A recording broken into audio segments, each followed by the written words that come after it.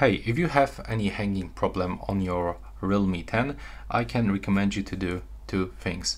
The first one, you will have to open the settings of your phone, go on About Device, and check the storage of your phone.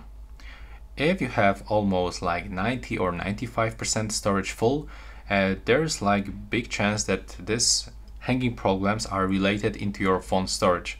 So you will have to free up some space by deleting some files, some, for example, APK files, some apps, or any stuff from your phone. But it doesn't. If it still doesn't work, you free up some space, but you still have this hanging problem, I can recommend you to go for the system settings. Then you will have to find the backup and the reset, and then select the reset phone. Now you will have to click to erase all data and restore your factory settings of your phone. So yeah, that's how it looks right now. Please subscribe to my channel and see you in the next one.